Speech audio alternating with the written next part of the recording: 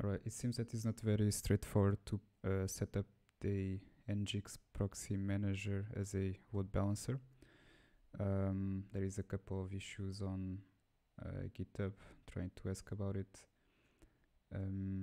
Yeah, and it's not very straightforward, so I'm just going to make a quick video on how to do it. The setup is very simple, so what I'm using is a Docker, and I'm using Docker Compose to basically generate an image with the Nginx proxy manager on the port 80. And then I have two servers, like just quick Node.js apps. So if I go to my localhost 3000, I have the server 1. If I go to localhost 3001, I have server 2. So that's basically the setup. It's very straightforward. Like the normal thing that you would do is you create like a new proxy host, right? So let's say that I would create a ntest.localhost something, right? And then what you normally would do is, okay, I want to point to server 1 on port 3000, and this should now create a new proxy host that if I click on it, you go to server 1. And then of course if I edit to server 2, then yeah, sure enough, you go to server 2. Very straightforward. Now the problem is when you actually want to load balance it, right? And the documentation does not have like a proper way to show how to do it. It just points in the direction that you should use the advanced settings, but it's a little bit confusing. So there is two steps that you need to follow to get this working. So the first one is actually to set the upstream. So one thing that you can do when you are using VS Code with Docker extension, you can attach a Visual Studio Code to the Docker that you are running. In this case, the Nginx proxy manager. I already have this open and it's like over here. Let me just close that one. So everything from Nginx kind of starts on this directory here that is at tc maybe. Then you have Nginx, and then you have the Nginx conf, right?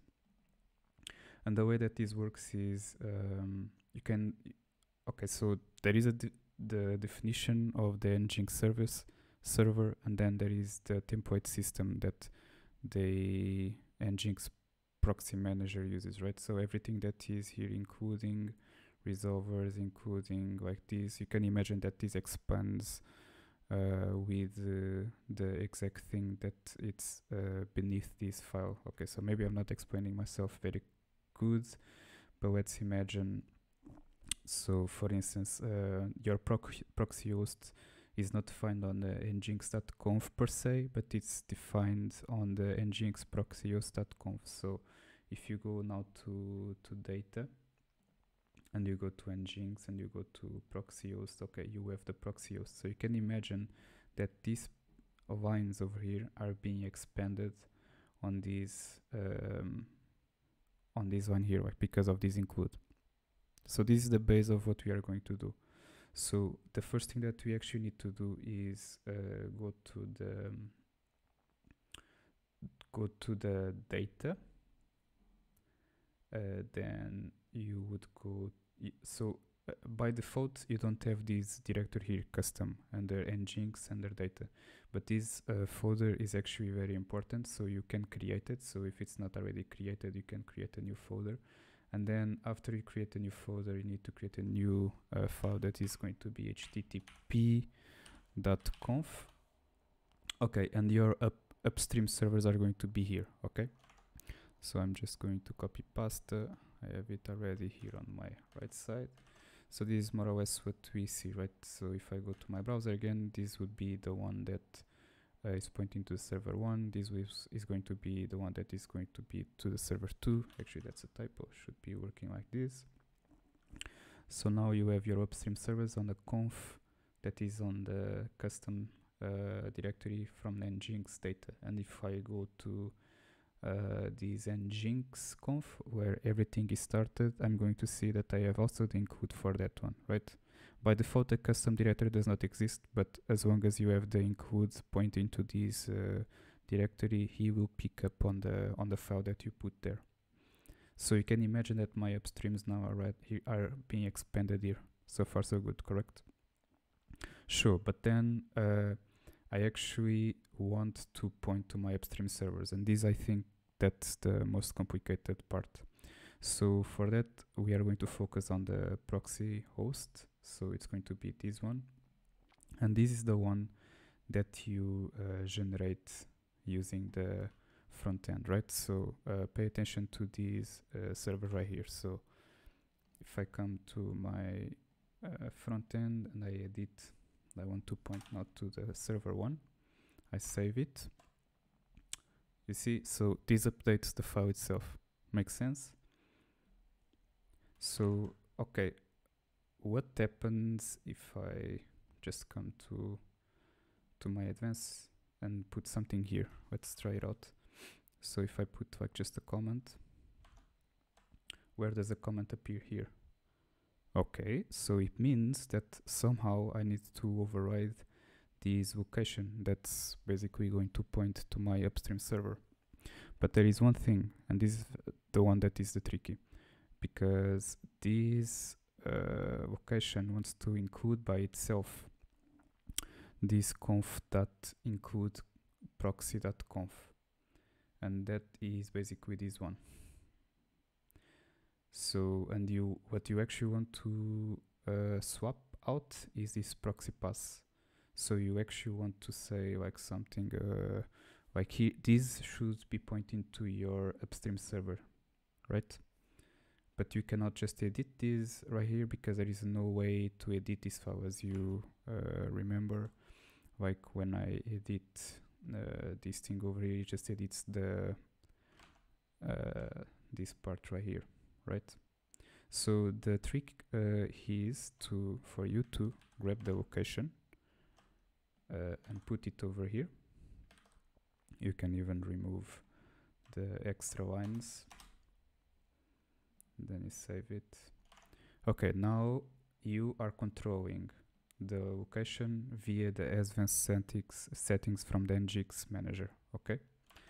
And that's good because now what I actually can do is, so because I actually want to edit the proxy path that is here, well, then I just copy it over and then I put it here, because there is no way from my advanced settings to edit this file. That's okay. It's just a template system, so it means that I can just put this over here, right? So, and then everything appears here, and I have basically all the control on what then appears here and what is defined on this location block. And that's okay. I did not break anything so far. If I go here, I still point to server 1. Everything is fine and dandy. And even if I point to server 2, I still have everything working. It just points to server 2. Okay, hope that is making sense. Because now the magic is, if I come here and I, instead of pointing to these guys, just point to HTTP to backend with a comma, and actually I should not edit it here, sorry, I need to edit it here.